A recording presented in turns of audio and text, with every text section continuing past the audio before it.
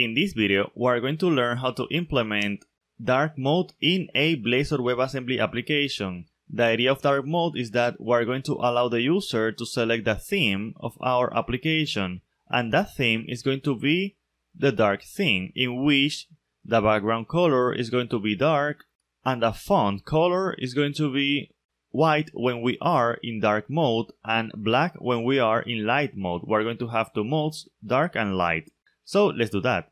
The technique that I'm going to use is CSS variables for that. Let's go to the Solution Explorer, and by the way, this is a new Blazor WebAssembly application. I have not made any modifications to it. Now let me go to the www root CSS app CSS, and here we're going to put our CSS variables. With CSS variables, we're going to be able to have variables here in our CSS file, and in that way, instead of having hard-coded colors like this, we're going to have those colors in one place.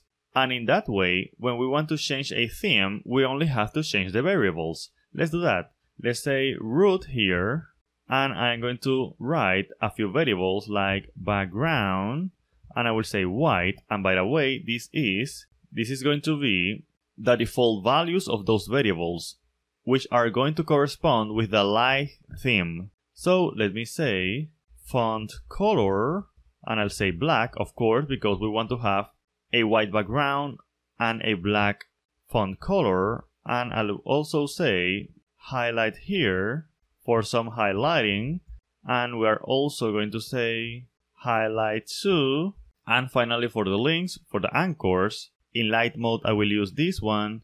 And now, in order to apply dark mode, we're going to use a simple class. We're going to say here dark mode, and in this class what we're going to do is that we're going to copy these variables from here, and we're just going to change the values. So let me just paste these values. The font color is going to be white, the highlight is going to be this one, highlight 2, and finally the link. Now, in order to use the variables, we have to do the following. For example, this is an anchor, so I will say bar and link, which is this variable that we have here. When we are in light mode, we're going to use this value, and when we are in dark mode, we're going to use this value. Now let me write some CSS code. Alert secondary, I'll say background color, and I'll say bar, highlight 2, and color is going to be our font color. I need to say also table, because we have a table in fetch data. Let's say bar font color, and also div main, background color, var background, and color var font color.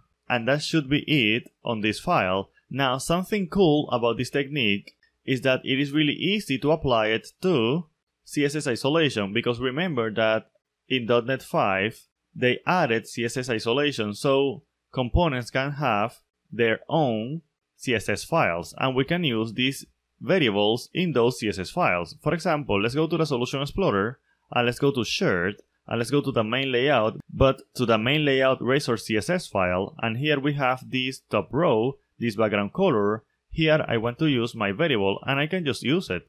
I can say dash dash, and let me copy the name of this variable here, highlight, and let me paste it here. And that's actually it from the CSS point of view. Now we can make a first small test. Let's go to our main layout file, and let me actually press Ctrl F5 to run our application so that you can see that we have a normal Blazor application.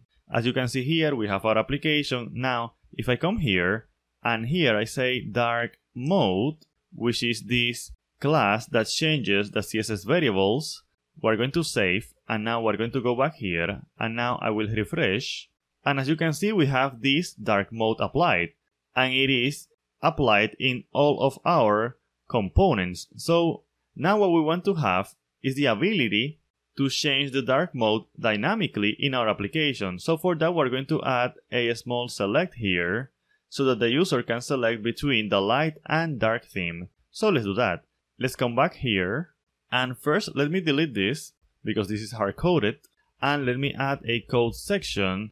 And what I'm going to do is that I will have this class here dynamically, the dark mode class here, being put dynamically depending on a variable that I will have here, private string selected theme, and by default is going to be light. And now I will say private string, we're going to have a method that is going to be called getClass or getCSS class, just to be more clear.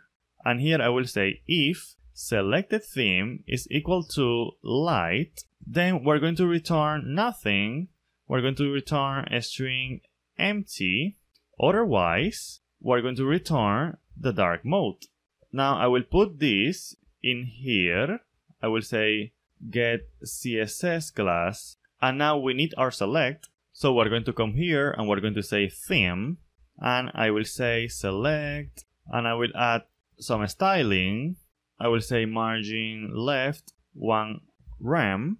Now I want to have a list so that I can iterate it for the options of this select. So let me come here, private list string, I'll say themes, and this will be a new list of string, and it will have two values, light and dark. Now let me iterate the list here for each bar theme in themes, and I will say option theme here and value theme here also.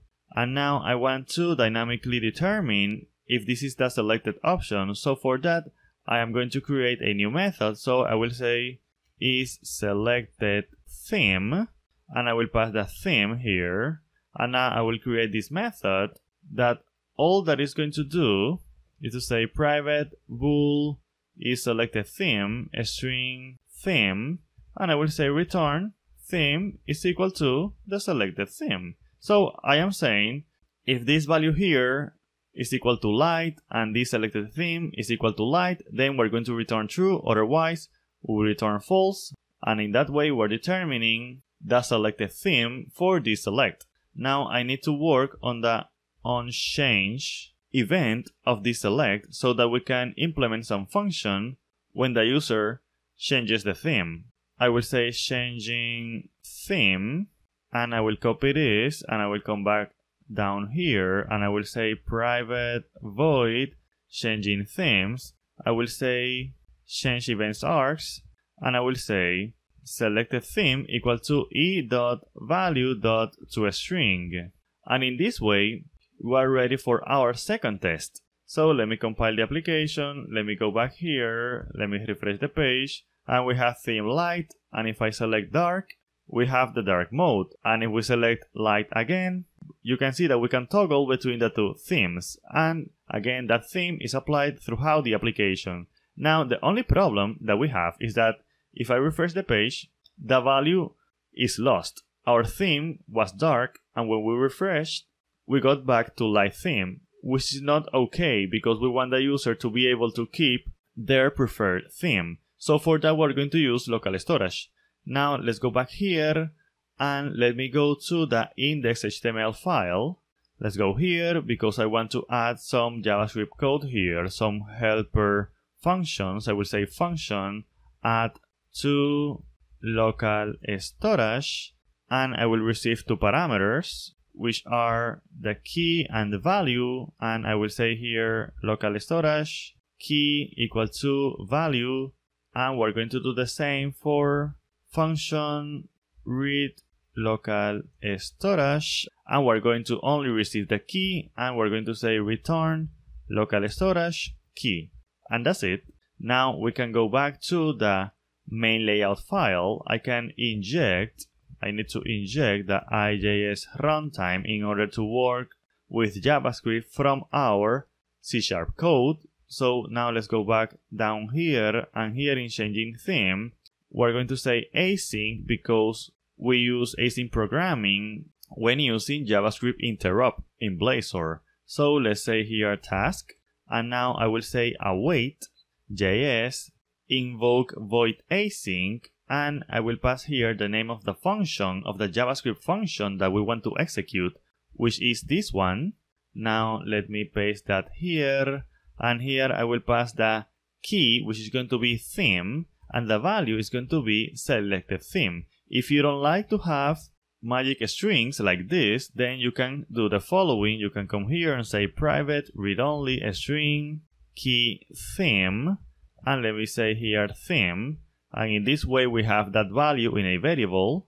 And now let me put it here, and that's it. Now the final thing that we have to do is that when the user enters the application, we want to load the theme from local storage. So for that, we're going to say protected override async task on initialize async, and I will say theme from local storage, and I will say equal to await JS invoke async, and we're going to expect a string.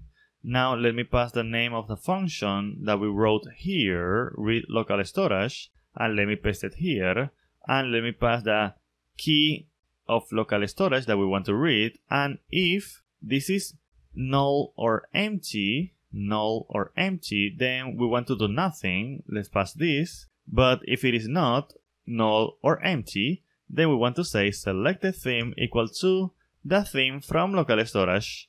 And that's actually it. With this, we're ready to go. Let's go back here. Let's refresh the page. And we have light mode. Let's go to dark mode. And this is fine. Let me refresh. And as you can see, we have the dark theme selection being stored in local storage, which now allows us to leave the application and go back to the application, and the theme is going to be the one that the user selected previously. If you like this video, please make sure to subscribe to my channel and let me know what you want me to cover next. Thanks.